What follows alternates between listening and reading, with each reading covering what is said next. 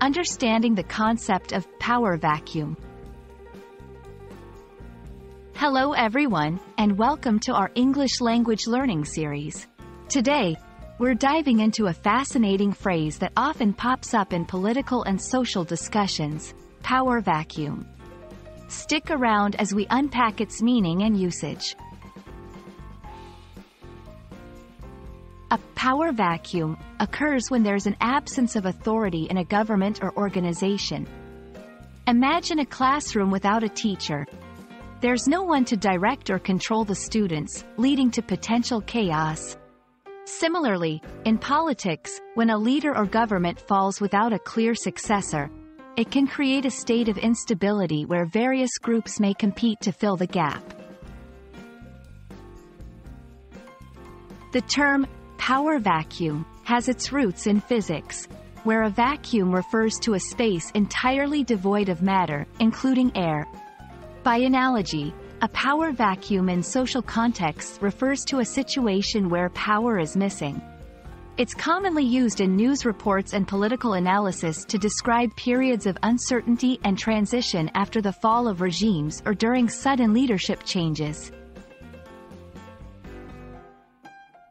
Throughout history, power vacuums have had significant impacts.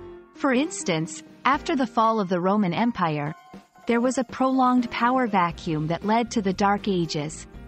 In recent times, we witnessed a power vacuum in Iraq after the overthrow of Saddam Hussein, which led to widespread instability.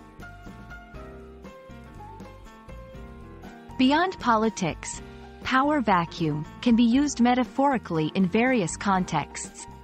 In businesses, when a CEO retires without a clear successor, it may result in a power vacuum where senior employees vie for control.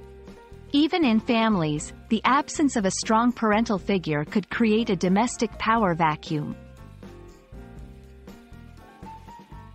Knowing about power vacuums is crucial because it helps us understand current events and historical transitions. It's a powerful concept that can explain why certain events unfold chaotically and why there's often a struggle for power where there's a vacuum.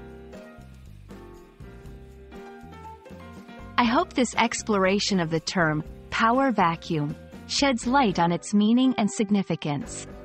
It's a testament to how language can capture complex political and social dynamics. Thank you for watching, and I look forward to our next lesson together.